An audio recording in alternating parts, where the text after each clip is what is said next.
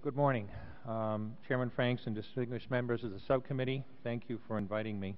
My name is Anthony Levatino. I'm a board-certified obstetrician-gynecologist. I have served in both academic and clinical settings. Currently, I practice in Las Cruces, New Mexico.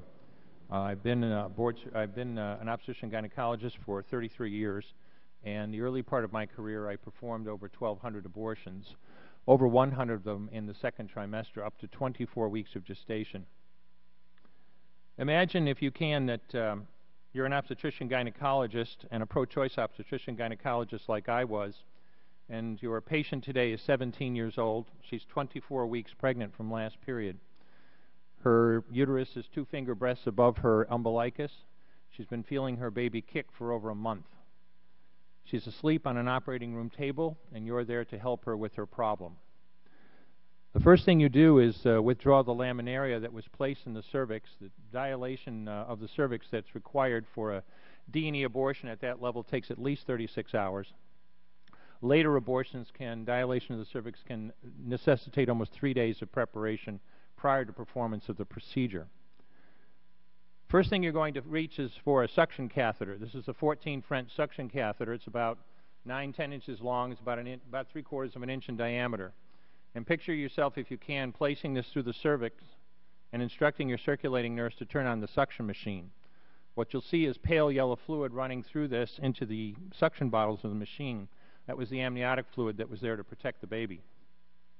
If this was a first trimester abortion, when her child would be that size or smaller, you could essentially do the entire abortion with this one instrument.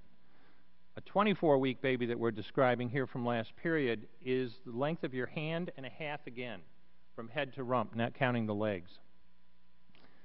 Babies that size don't fit through catheters this size. When you're done, reach for a SOFR clamp. This is one that I brought along so you could see what we're talking about. It's about 13 inches long. It's stainless steel. The business end on this clamp is about 1/2 inch wide and about 2.5 inches long. And there are rows of sharp teeth on this instrument. It's a grasping instrument, and when it gets a hold of something, it does not let go. A second trimester abortion at that stage is a blind procedure. You can't really see anything. Everything has to be done by feel. Picture yourself, if you can, reaching in with this instrument and grasping blindly anything you can, and pull hard. And when it finally pops free, out comes a leg that big, which you put down on the table next to you. And reach in with this again, and grasp, and pull hard. Out comes an arm about the same length, which you put down on the table next to you. And reach in with this instrument again and again, and tear out the spine, the intestines, heart and lungs. Head of the baby about that age is maybe the size of a large plum. Again, the procedure is blind.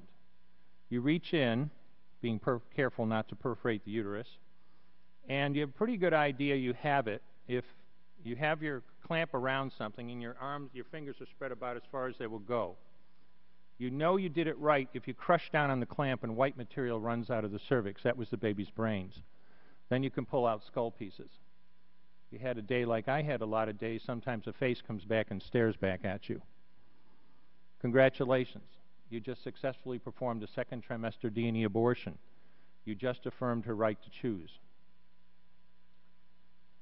These procedures are brutal by their nature. In later abortions, when you are preparing that cervix for even more extended periods of time, you can have situations where you will get into preterm labor or even precipitous deliveries of these children. The Gosnell situation is a situation that has, I think, brought to the public's attention what we're talking about when we're talking about this level of abortion. It was mentioned earlier that the idea that abortion is needed to save women's lives is one that must be under consideration. As a faculty member at the Albany Medical College, I have treated hundreds of women with severe problems with their pregnancies that were life-threatening to them. Cardiac disease, diabetes, cancers, toxemia, elevated blood pressure in pregnancy. I'll illustrate with one case that I dealt with personally. A patient came in at 27 weeks of gestation. blood pressure 220 over 140. You know a normal blood pressure is 120 over 80. This woman is moments or hours away from a stroke. We stabilized her, delivered her. She had a healthy baby in the end, and she did well as well. But I was able to stabilize and deliver her within an hour, because that was required when you have an emergency of that magnitude. Abortion would be worthless in that situation. As I told you, at 27 weeks of gestation, it would have taken at least 3 days to even prepare her to be able to go through the procedure. And this is an important point when we talk about abortion in terms of saving women's lives.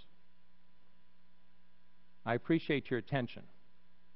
I guess I'll just end. Chairman Franks quoted President Obama earlier. I'm going to quote him one more time. He said recently, if there is just one thing that we could do that would save just one child, don't we have an obligation to try?